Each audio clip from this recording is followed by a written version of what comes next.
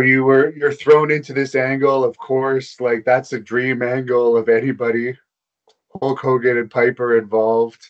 What's your reaction when you actually show up to SmackDown and you're working with these guys? Dude, I was just so overwhelmed. Like, it was so surreal. It would be surreal for me now as a 37-year-old to walk in and like work an angle with Hulk Hogan. Um, but at 19, and this is the guy that I grew up watching, and he is, he's man, that the whole scene was nuts because I'm sitting there in the arena, and I'm just watching the production put up the set and the big SmackDown fist, and I'm like the blue carpet, and I'm just like this. I'm like pinching myself. Like, are you kidding me, dude? This is fucking nuts, man. And then uh, a, a page or an assistant grabs me and says, "Hey, we have to go to Hogan's dressing room and talk about the angle." So I'm like, okay, my heart starts beating real fast. I'm just following her up to the dressing room. And I walk into this dressing room, and there's Vince McMahon to the left. The first time I ever met Vince. He walks, "Hey, kid, how you doing? Great to have you on the team." Thank you, sir. Thanks for the opportunity. And then to my right is Roddy Piper. It's like, "Oh, kid, how you doing? Great to have you." I'm just like, what the fuck, right? Like I'm like, this is nuts, dude. And then I hear the shower turn off, and I'm looking around, and I'm like, where's Hogan? I hear the shower turn off. Hogan walks out of the shower, naked as the day he is born. Just walks up to me, towel around his neck, sticks his hand out. "How you doing, brother? Nice to meet you. Glad you're here." And I'm just like, what is happening right now? I'm looking around like, where are the cameras? Like, is somebody punking me? Like, this is not. I'm like, put some clothes on, Hogan.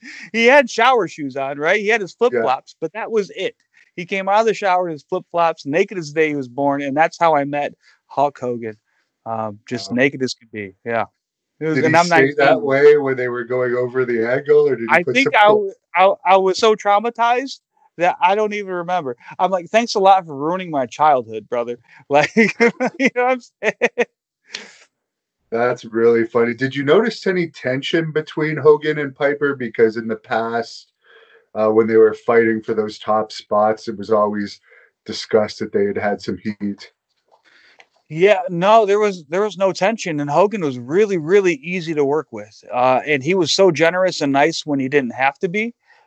So like after our segments or a match that I would have, he would sit down with me and explain like, "Hey, this worked and this didn't work, and how can we, improve next time?" And as someone who, I mean, I was so low on the card, and he's Hulk Hogan for crying out, he didn't have to do that.